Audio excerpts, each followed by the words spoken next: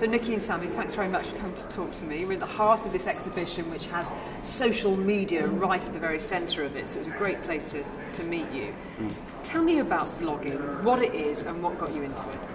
I mean, it's a really big thing, and there's no amazing story how we got into it. We just enjoyed watching it, and obviously anyone can do it.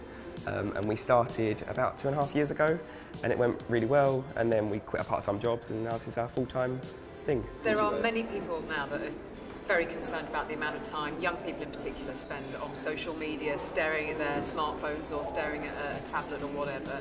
Are they right to be concerned, do you think? I think there's always reason to be concerned, especially because there are so many different websites now and apps that people use, that kids can use, that their parents can't always keep track of them. However, I do think it's a valuable experience. These kids too have access to the internet and to learn and grow through that way. Some people don't go out with their friends and things like that, so they can spend time on the internet, and that is one way of growing up.